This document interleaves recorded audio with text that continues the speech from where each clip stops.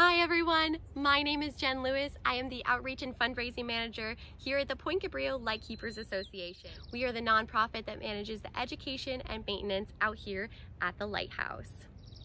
So 111 years ago today, our lighthouse was lit for the very first time. Wilhelm Baumgartner was our first head lightkeeper here at the lighthouse, and he was our keeper from 1909 until 1923 when he passed away. And on June 10th, 1909, he gathered together a bunch of locals from the Mendocino coast for a lighting ceremony. They had dinner in the head keeper's house and then walked down to the lighthouse itself to set those wicks on fire for the very first time.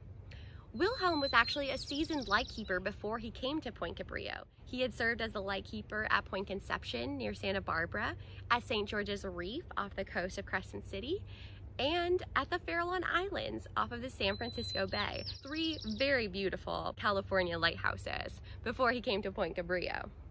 That same lens that Wilhelm lit on June 10, 1909 is still operating at Point Cabrillo today.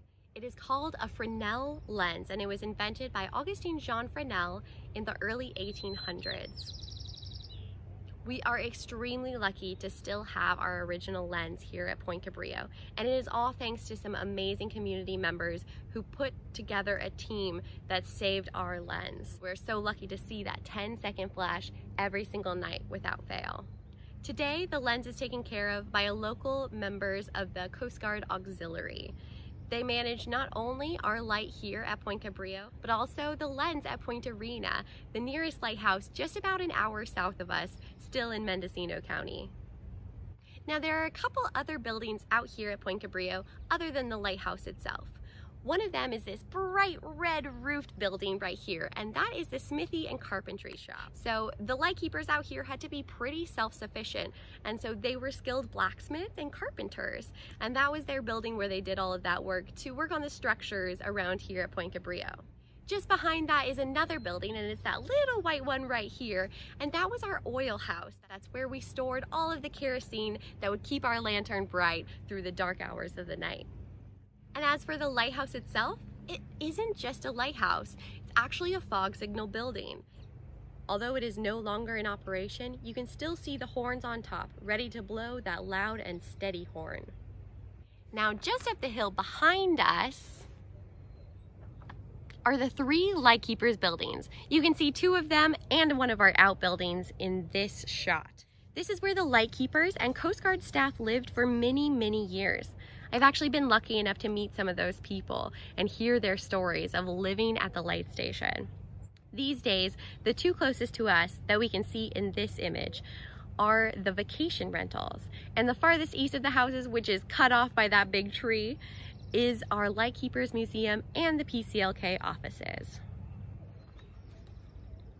Today, we are at California State Historic Park.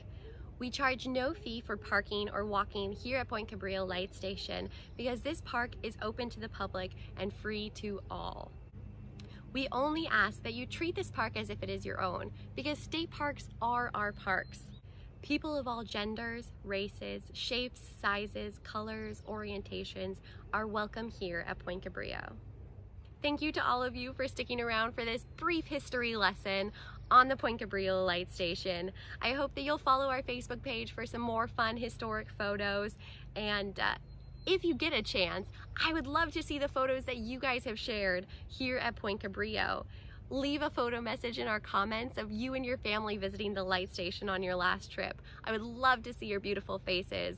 We miss seeing all of you guys out here at the lighthouse, and we can't wait for the day that we can open our museum, gift shops, and vacation rentals back open to the public. In the meantime, check out pointcabrillo.org to learn more about the nonprofit that manages the education and the maintenance out here at the lighthouse. Happy birthday, Point Cabrillo! Here's to another 111 years.